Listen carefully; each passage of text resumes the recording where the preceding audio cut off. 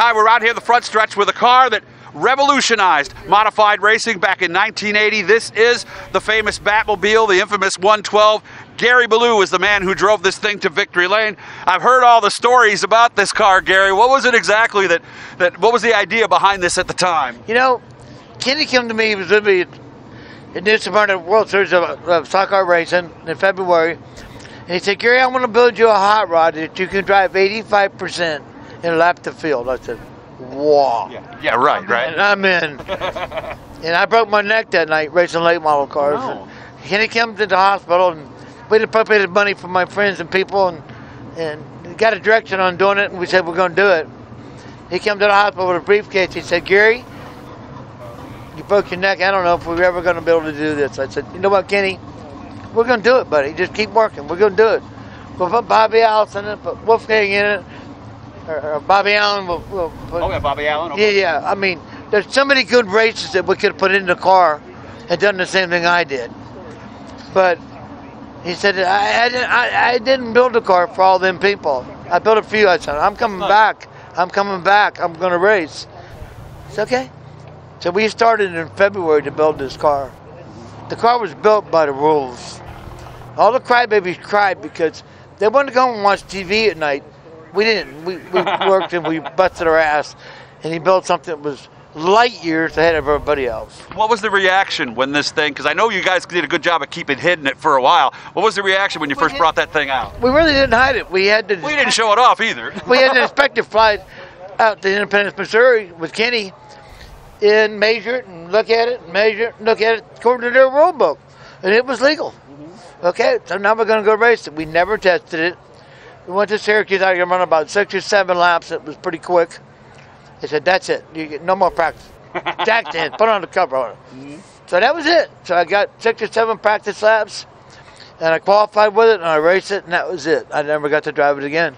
How does it make you feel knowing that you drove the car and you were, in a lot of people's minds, the man that drove the car that changed the whole thing?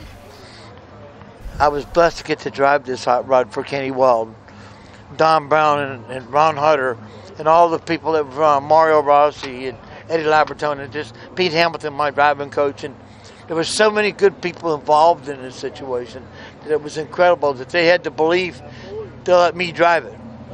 So I just felt like that I was blessed to want to get to drive it, you know what I mean? And people tried to buy it, and a friend of mine, Earp, tried to buy it for a bunch of money and put Larry Moore in it. Larry Moore lapped the field 3 times, you know, but it wasn't what we were there for. Right. And I wasn't there to beat the car that I won 3 times. Okay. Right there.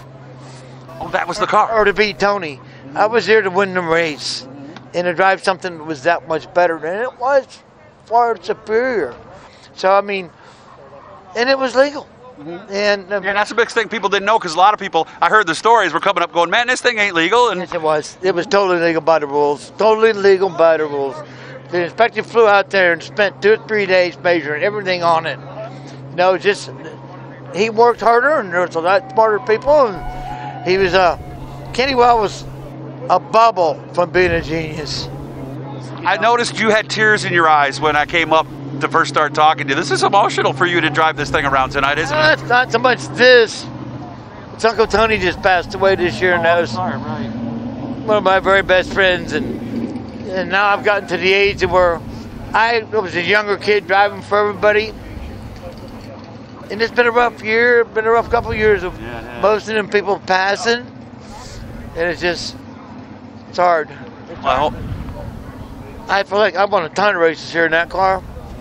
And maybe I feel like I should be in that car. And we didn't build this car to beat that car. We built this car to beat everybody. And you did, man. And we did, but I got Anthony. I got his oldest son, which is my little brother, driving that thing tonight. Well, I wish you all the best. I know it's going to be tough driving around the track with tears in your eyes. It's good to see you again, though. It's good, man, and we're glad to be here, and we're glad to be here. Chris Larson made all this happen for all of us. This racetrack, this whole deal, everything tonight. And God bless Chris, because it's a 100-year-old racetrack. We need to keep this place alive somehow, and to be able to take his cars. These are all his cars. Oh, that's right. And what he does for me and gives me an opportunity to do is incredible. I wish you all the best. It's good to see you, Gary. Thank you, man. Gary Balough, the infamous Batmobile that changed everything back in 1980.